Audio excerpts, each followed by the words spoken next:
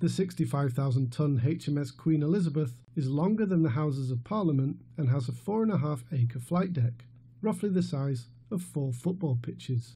Each of the carrier's 2 propellers weigh 33 tons, about 2.5 times the weight of a double-decker bus.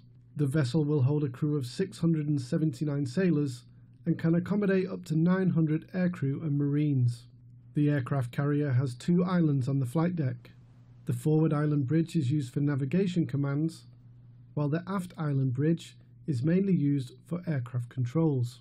It has 2 aircraft lifts, each of which can move 2 F-35s from the hangar to the flight deck in 60 seconds. The Queen Elizabeth was designed primarily to carry the F-35B, which can take off on short runways and land vertically. It can accommodate up to 36 F-35B jets and 4 AW101 Merlin helicopters. It can also carry Chinook heavy lift helicopters and Apache gunships. Its long-range radar can detect and track up to 1,000 air targets within 250 nautical miles. It is also equipped with a medium-range radar that can thwart complex jammers and track targets as small as a snooker ball within 12 miles.